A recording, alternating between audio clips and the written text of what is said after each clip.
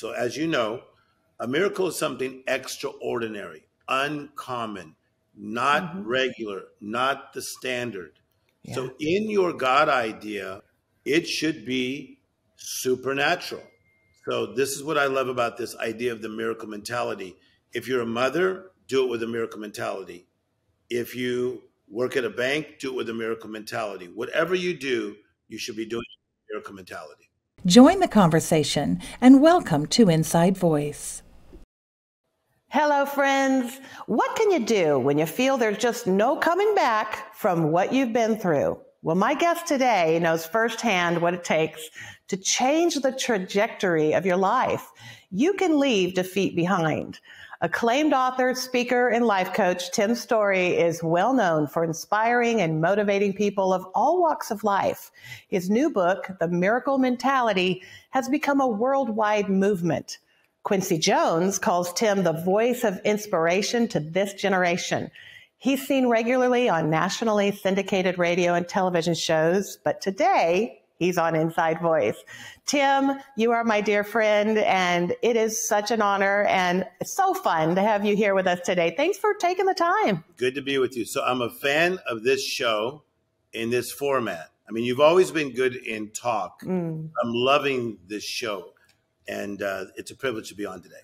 Thank you, my friend. It's always great to talk with you. We've actually sat and had dinner quite a few times. We love to sit and have Thai food, and Yes. you're just a lot of fun to, my husband and I actually met you through Paul, and we appreciate what you're doing. And I just want our audience to really kind of get a feel for who is Tim Storey and what does he do and how can he help me? I mean, tell us a little bit about your background and your story and how it really all began. What inspired you to want to invest into other people? Yeah, a little bit of my story is as a young person, somebody invited my father to a church, and we had been raised in the Catholic Church. I was super young at the time. I was only 4 years of age, but they took us to a church called Melody Christian Center in Anaheim, as you know, was a very famous church.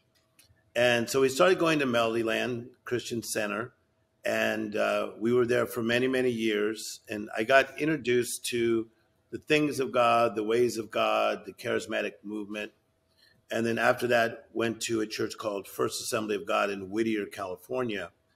And I just liked church. Like, I was the kid that when they took me to Sunday school, I believed the stories. Yeah. Noah built the ark. I'm like, okay. Right. Jonah got swallowed up.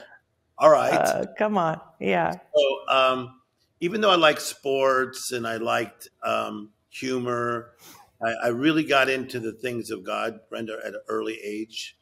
And I feel like God just started showing me at an early age that I was going to somehow, some way help lift people up. That's always been my personality.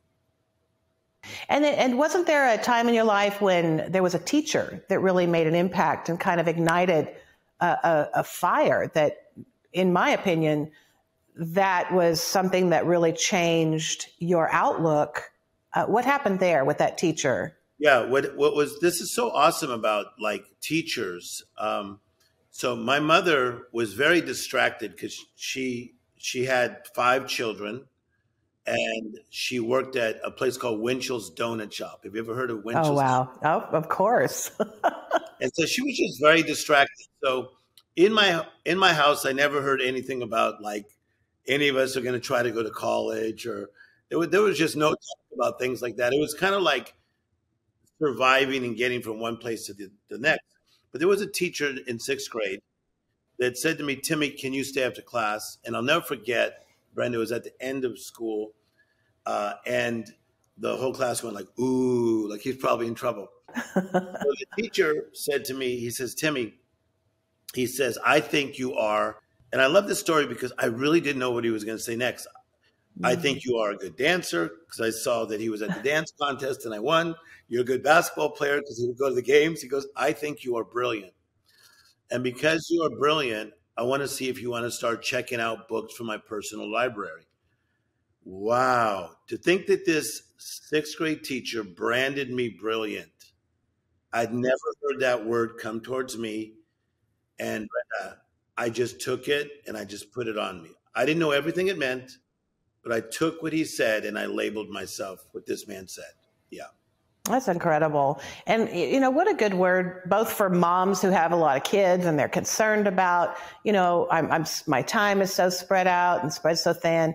But, I think if you pray for your kids, God has a way of investing in their future and changing the narrative sometimes. And what a good word for teachers right now, because, the statistics are really on the rise for kids that are dealing with anxiety at the level that businessmen were dealing with back in the 60s, Tim. Yeah, but I like what you just said, because for all of you that are watching that have children, sometimes it gets overwhelming because we're competing with the iPhone and TikTok and Instagram and all the other things on social media.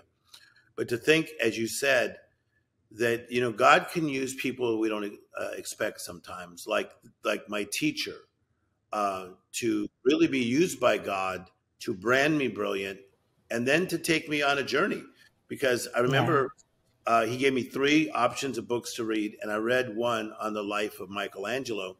And one would say, well, why was that so interesting? Because I read about this guy who was very normal, who had a lot of challenges, but he had something within him that he knew he was supposed to do something fantastic.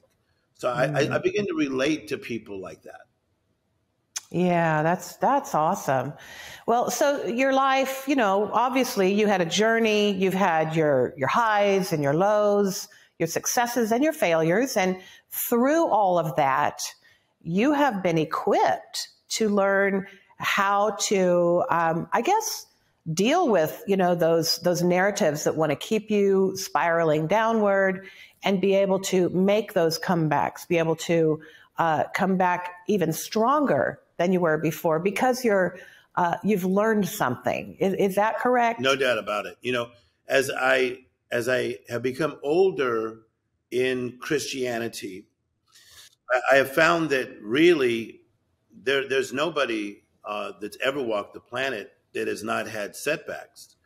And as you know, Ecclesiastes chapter 3 says there's a time and a season for everything. And then it says there's a time to be silent and a time to speak, a time to tear and a time to mend. Now, I've had the times of silence where I feel at times I silence myself, maybe by choices that I made, I silenced myself. But there were times where it seemed like life just silenced me, like tragedies happened, people dying in my family, etc. But how about this thing about there's a time to tear and a time to mend? And I think so many people, they count themselves out way too early, just way too early, that maybe you went through a divorce in your early 30s, or maybe you had some type of financial setback in your 40s. But the beautiful thing is that God truly is the author and the finisher of our faith. Come on. And Brenda, as you teach all the time, he designed us to finish strong.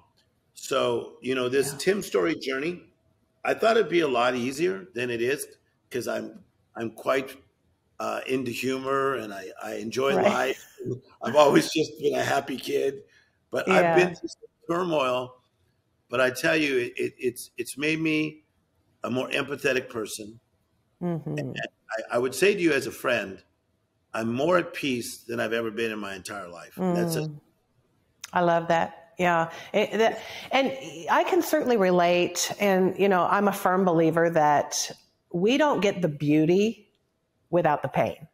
Yeah. There's no such thing as, the kind of beauty that everyone seems to be seeking after is really kind of it's deceptive. It's seductive, but it's deceptive. Yeah. Because we don't like the idea of suffering. We don't like the idea of having to go through something. We want to go over it, around it, and avoid all that. But the truth really is that the things that, if we take that pain and we bury it because we don't want to deal with it, then what we bury alive, we're giving power to. And so there is process involved in healing and in becoming. And I love that you are just such an example that you also you're not just keeping this within the four walls of the church per se, even though you are a pastor of a church and you have a wonderful outreach there in California. Yeah. But you have really taken this message into the communities that don't necessarily have a faith or have different types of faith. And you've been able to bring this understanding of what a miracle mentality really is. And I want to go there. What is, my first question would be, what's the difference as you're explaining this to people between a miracle mentality and a fantasy mindset? Because I think they're two different things. Yeah, no doubt about it. In fact, the Bible says, he who works his land shall have abundance. Mm-hmm. So the word abundance, as you know, means overflowing, more than enough. But whoever chases fantasies lacks wisdom. That's Proverbs 12:11. I think we live in a culture worldwide that chases fantasies. Yeah. I've now spoken in 77 countries. Within 2 months, I will have spoken to 79 because I'm going to Switzerland in 2 weeks and also then to Italy. So that'll be my 78th and 79th country. And what I find around the world is people are chasing fantasies. So you make a good point there. So what I'm looking for, Brenda, is I'm looking for what is the God idea and not the good idea. There's a difference between a good idea and a God idea. So I wrote that book in 1988. So, but once I have that God idea, now I need a God idea mindset. A God idea mindset is a miracle mentality because everything that God is about miracles. So as you know, a miracle is something extraordinary, uncommon, not regular, not the standard. Yeah. So in your God idea for you and for my God idea, it should be supernatural. So this is what I love about this idea of the miracle mentality. If you're a mother, do it with a miracle mentality. If you work at a bank, do it with a miracle mentality. Whatever you do, you should be doing a miracle mentality. Come on. And I think that's probably one of the things that my mom really did right. She always had a miracle mentality. Now, not everything she did was right. I mean, we're all a product of our parents' successes and their failures and mistakes. But, I learned that early on. And I think that's probably, despite some of the pitfalls and the bad choices that I made and the abuses in my past and, some of the victim mentality even, Tim, I had this thing deep down inside. It was those imaginal cells, that God gives to the caterpillar that wants to be the butterfly. Yes. It was the thing that wanted to believe. And I said, there's something great that God wants to do through me and in me. But I had to realize that he had to do it first in me before that could really be fruitful and manifest outwardly. You can't give away what you don't have. Yeah. And this really kind of brings me to another question I want to throw at you, because I want to talk about some difficult stuff. What is your idea of, what's your thought about how narcissistic our culture really has become and how narcissism really plays into that fantasy kind of a mentality? And how do we break away from that mindset? Because I think we're all born with narcissistic traits. I mean, a baby, everything's about that baby. Yes. But it's really about maturing and having to grow out of those things. Speak to that for a minute. I think a lot of it is about the type of leaders that we highlight. I remember at 20 years of age going to Sweden, and I went to this large church pastored by a guy named Stanley Schoberg. It was a famous church called the City Church. And I noticed that on the Saturday when we went and did evangelism, there was this handsome Swede. He was about 6'2", and he was passing out flyers with the kids. And I just did not get it. And then I went to a place called the Smyrna Church in Gothenburg, and the senior pastor, during this evangelism summer stuff, he was out there passing flyers with the kids. And I just had never seen that in like American churches. And what I begin to see is that the real heroes to me are the Mother Teresa's. They are Oh, come on. the Nelson Mandelas. They're the Mm, guy that pastors a church of 100 people that still makes hospital visits. And a lot of it is about who this culture has decided to highlight. And it's just very incorrect that just because of so many likes on social mm, media or just because you are famous, we've missed it. Let me give you an example. I was speaking to some young people about 2 years ago, and they were from the ages of 18 to 24, and it was at a beauty school. Okay, it was actually at a mm. palm school, and I said, "What do you guys want to be when you get older?" And then some said a salon owner, but so many of them said, "I want to be a celebrity."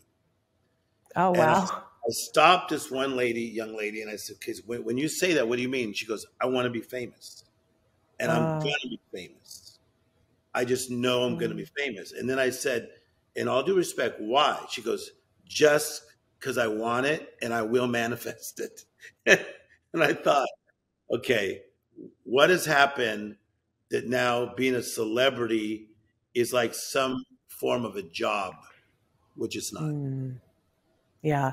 Or the ultimate pinnacle of success or identity, really. We're talking about an identity issue. It's like one of the things that I had to deal with in my season of just really coming unraveled from projecting all of this success and Yeah. doing all of these things that I thought made me feel important. I had to really acknowledge that underneath all that was a big mess. And I had to really understand, well, who am I separate of the things that I do? And I Yes. think this is where we have this kind of dangerous ideal in our culture that these people that we kind of worship, I mean, we make shows, around making them idols. And so, we've really been kind of trained to think this way, and we've become fractured in our real relationships. And humanity, people are lonely and they're looking at a fake image, something that has been conjured up and created with makeup and lights. And, it's what you see on film is really, it's not real. And yet there's this hunger that people want something authentic, but they keep going back to drink from the cup of fantasy. And that just seems to be the word today. But, at that time of my life, Tim, I had built a lot of my identity around being the best singer and performer. I could hold an audience in the palm of my hand, and that was a powerful You're feeling. known for that. Yeah. I love where you're at, Brenda, because Mm-hmm. I watch what you're doing, and you know, we knew you as a singer. Now we're seeing you as a writer. We're seeing you as a speaker. But you also married a very powerful man who I think, Mm-hmm. Paul, is one of the most creative guys that I've ever Yeah, met he in is. my life by far, by far. Like Yeah, he really not is the best. because he can do things from produce, direct. He can Mm-hmm. write. He can run an entire studio. He knows how to run a business. Mm-hmm. And I feel that one of the things that's happening in you is that you are allowing yourself to evolve into what God has for you now. Mm. The Yeah. way I teach this is that, the Bible says, for God knows the end from the beginning and he knows what is yet to come. The yet to come means yet to unfold. And that all of us are unfolding. And it's very important that we don't try to direct God how to unfold us in the days to come, in the years to come, because maybe he has something that is a lot better for us. And Mm-hmm. so I'm really into my unfolding. I'm into my assignments. Yeah. I don't chase anything. I Mm-hmm. just truly want to Good. do my assignments. And if Yeah. my assignments are considered big by some or medium by some, either way, I'm good. I want to do the God idea assignments. That's what I do. That's powerful. And I think that really means we have to stop comparing ourselves to what somebody over here is doing or this guy over here and start saying, okay, God, what's my lane? Start asking him and leaning into the hard stuff, investing in loving ourselves enough to do the hard work and to say, okay, if this is the vision and the goal that God has placed in me, and these are my gifts, what am I doing with them? So, let's talk about how we get out of the funk mindset where, we're just kind of spiraling and we feel like we're not going anywhere and we need a miracle. But, Yeah. What does it take? What are the baby steps even? Yeah, I have an answer. I think that we learn three primary ways: education, conversation, and observation. So one of the things that's working in your show, like we're doing today, is that we are educating people. Yeah. Secondly, they can learn from the conversation. And I mean this. Sometimes we're one conversation away from a brilliant life. If you were to look back, Brenda, of so many amazing conversations you've had since your childhood, there are a few that just stand out where you go like, that was a game changer. I remember one night I was with the great Tony Curtis, who was an actor, and we started eating dinner together like once a month. And, because I was already friends with Charlton Heston, who I think your family knows as well. But I was friends with Charlton. I was friends with Jack Lemmon, Walter Matthau. But Tony Curtis and I were talking one time, and he was talking about fame. And he just said, Tim, even with making those movies with Marilyn Monroe and all those things I did, he said, the thing I always desired was just peace. I just wanted to be at peace. I just wanted to like myself. Yeah. So that was a conversation that touched me. So we learned education, conversation. Last one, observation. I am a pro at watching people and looking for their good, not watching them and looking for what's challenging about them. I observe, and then I want to emulate people in things that I see that I like, whether it's their style or their manner or they're good listeners.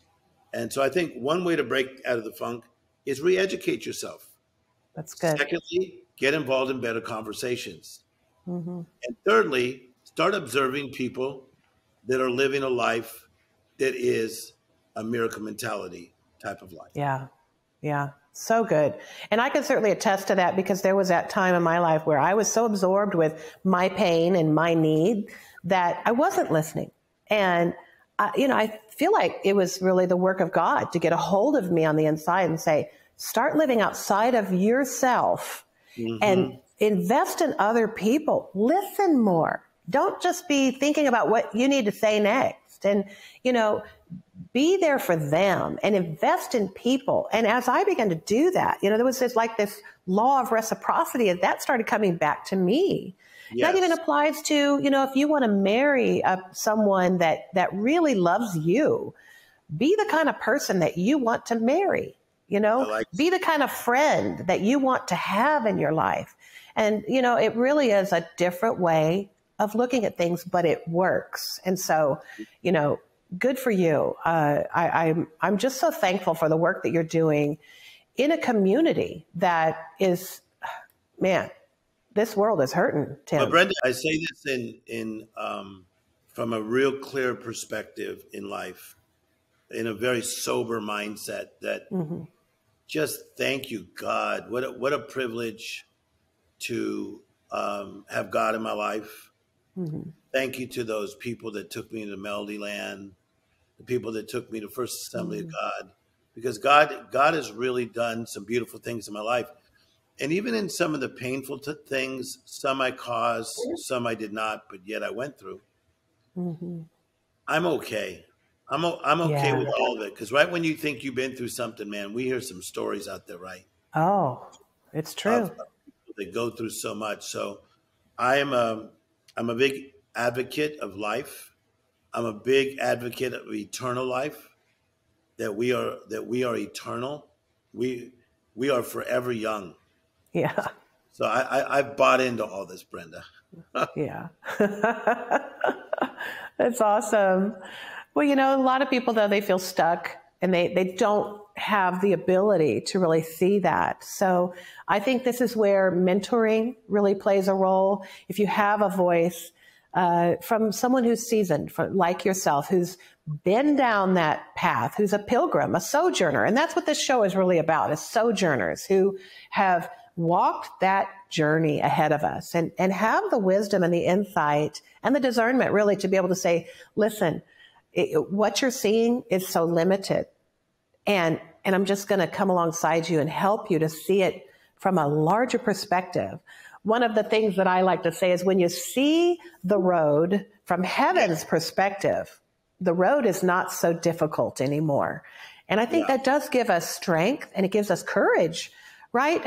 To get unstuck and to not be living this marginalized, limited life.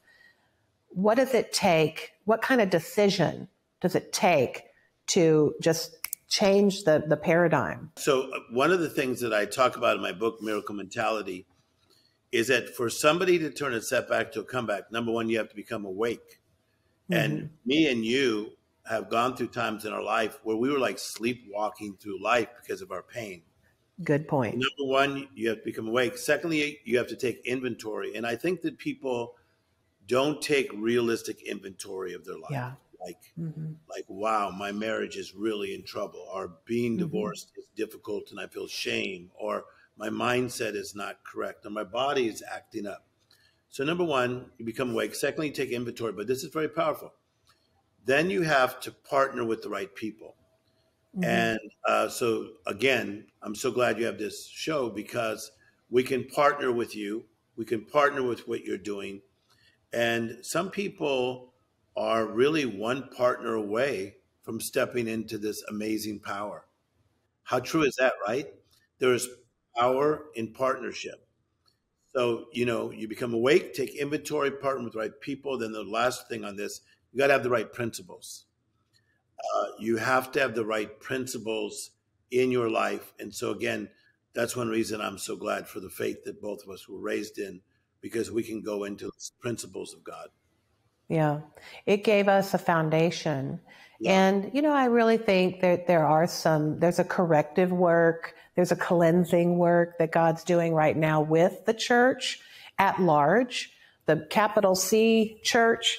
I'm not speaking of any particular denomination, but just the church at large. And, the truth is really, Tim, we're living in a postmodern culture now.